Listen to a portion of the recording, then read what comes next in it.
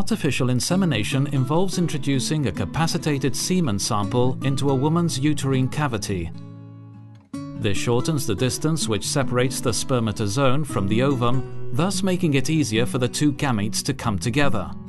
In the andrology laboratory, we perform a spermiogram to assess the capacitation of the sample. We analyze the characteristics of the semen, carry out a sperm count, and observe their motility, size, and density. Once we have checked that the sample is suitable and meets the required parameters, we preserve it in the laboratory so that it is ready for artificial insemination. On the other hand, the woman undergoes mild ovarian stimulation. This is necessary for increasing the chances of success. This process lasts for around 12 days, during which time ultrasound scans are used to observe the growth of the follicles.